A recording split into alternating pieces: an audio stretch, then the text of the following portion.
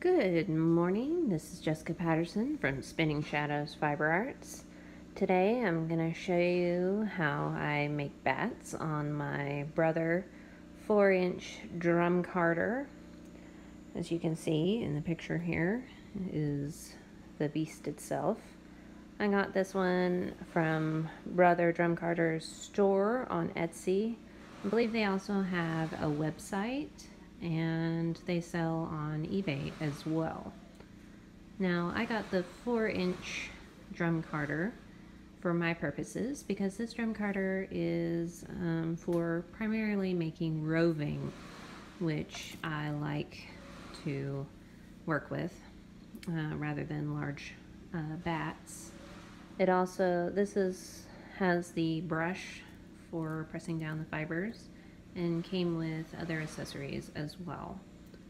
Now, you may be asking, what is a bat? Well, a bat is a preparation of fiber.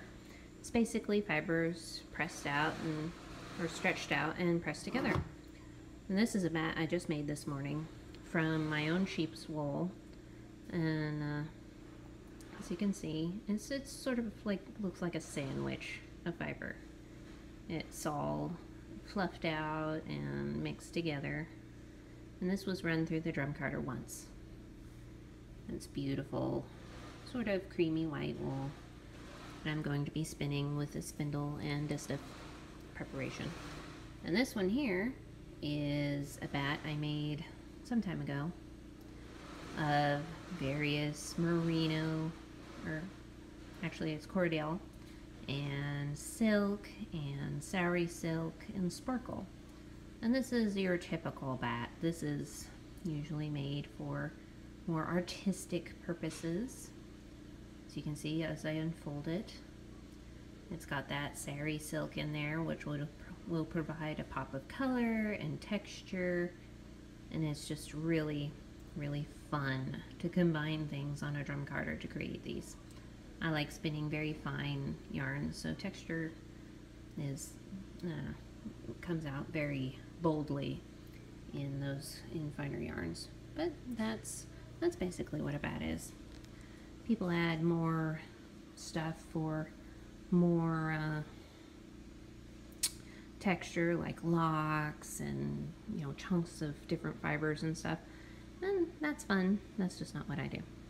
Now, to get our little basket of fibers here, I'm going for Christmassy green today. And this setup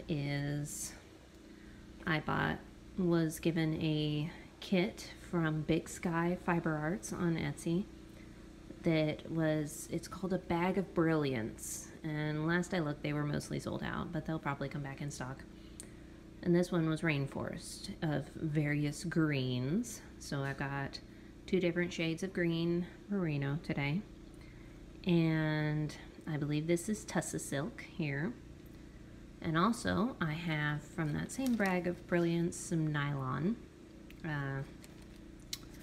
and from a different kit, or actually from a spinning class, I have straight up silk. And from the Woolery, which is one of my favorite places to get fiber, I have Angelina Sparkle in the peacock color. Now this says 0.5 ounces, half an ounce, but this goes a very long way. You don't put a lot of sparkle in bats or anything unless you want, sparkle everywhere. It's like glitter. It gets on everything. Alright, so let's show you how this works. This is actually the second run through of this particular bat, and what I want to tell you about building a bat is that it's somewhat like a cake. You have your cake batter or your cake mix that is the foundation and the structure of your cake, and for a bat that is your wool, your main wool, which could be merino, Cordell, baby doll, whatever wool is going to be the structure and foundation of your bat, and that's going to be what holds it together. The filling is your silk or nylon, or something that gives it a little more structure and adds particular traits to it. And not all bats have this sort of filling. And lastly, you have your frosting, which could be as simple as a cream frosting, whereas you put in some sparkle or something like that, or as complex as your piped on flowers and things, which in the case of a bat would be locks. Sometimes people put feathers and sequins and sometimes even pieces of fabric, small chunks of yarn and such. That's your additions to your bat. They are the things that give it texture and make it interesting visually. And what I'm trying to relay by the cake analogy is, the wool is your main ingredient. The filling, relatively, you don't put much filling in, and in that you don't put much silk or nylon or anything. It's a relatively small amount. It goes a long way. And then your frosting is even less, so it goes even further. Your sparkle and your locks and all the other bonus additions, just you don't need much. So I hope this helps you. I really am glad to share this with you, and look forward to doing more videos in the future. Thank you for watching.